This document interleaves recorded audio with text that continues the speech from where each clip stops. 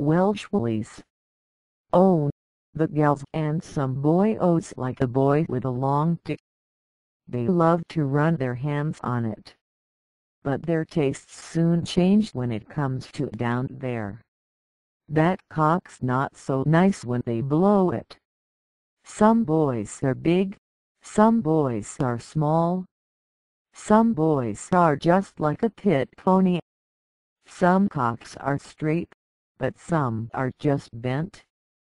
And Welsh boys, they don't act like a gent. Maybe it's 'cause, just like the ram, they need you to keep warm in.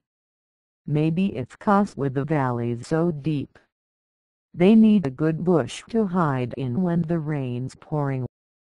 I don't know why, some have got such big cocks.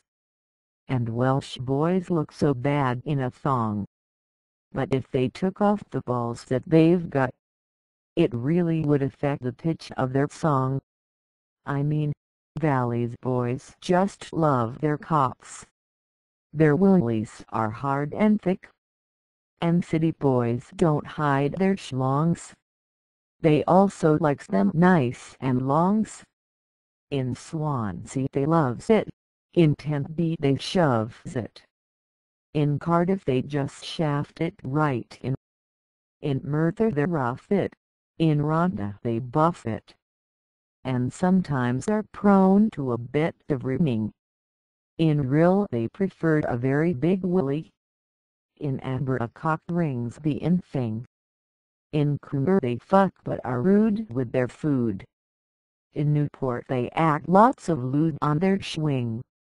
In central Pembroke they grease every pole with a lotion that invokes pure heavenly devotion.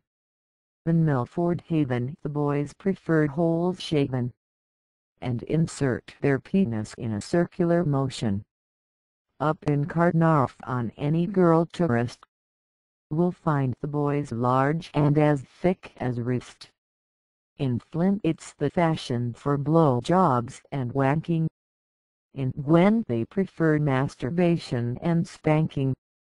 There's a style for cock lovers to suit every fetish.